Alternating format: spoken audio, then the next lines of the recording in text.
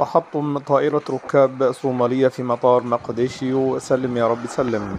السلام عليكم ورحمة الله وبركاته. في البداية بنذكركم بالصلاة والسلام على سيدنا وحبيبنا النبي محمد صلى الله عليه وآله وصحبه وسلم. ولا تنسوا الاشتراك في القناة وتفعيل الجرس ليصلكم كل جديد.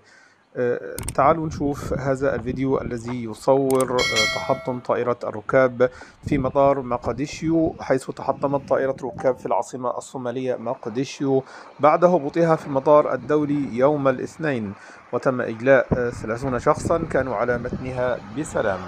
وقالت إدارة المطار إن الركاب وأفراد الطاقم نزلوا من الطائرة التي تديرها خطوط جوبا الجوية، والتي كانت في رحلة داخلية قادمة من مدينة بيداو الداخلية. سلم يا رب سلم. شكرا جزيلا، دمتم في أمان الله.